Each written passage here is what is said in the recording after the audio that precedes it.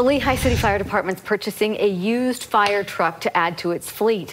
The fire chief says wait times on buying a new fire truck are the longest he's ever seen. This comes after a fatal accident last year that's left the fire department trying to figure out where and when they'll be able to get another truck until now. News specialist Brianna Chavez with the story.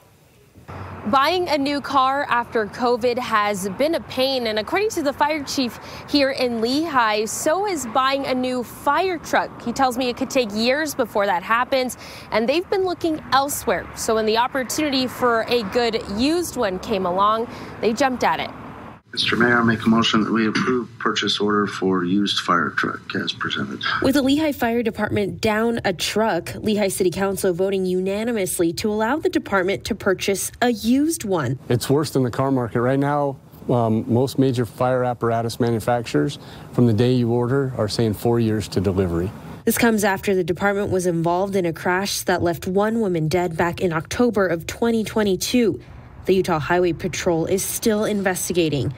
For about a year now, the department has been using a backup truck, typically used when other trucks go out for maintenance. We were having issues with it and trouble keeping it on the road. We actually had two backup apparatus, and one of them, the motor went out in it. Too old and too costly, upwards of up to $20,000 to $30,000 to fix. We knew that we needed something to bridge that gap. So the department started looking at used. It's actually really difficult to find a good used apparatus. So when we found one, we had to act quickly. The $400,000 five-year-old truck is coming from New York. Chief Kraft says it's been looked at and driven to make sure it's ready to go. Hopeful it will last them about 8 to 10 years. It really just depends on call volume and what it's doing.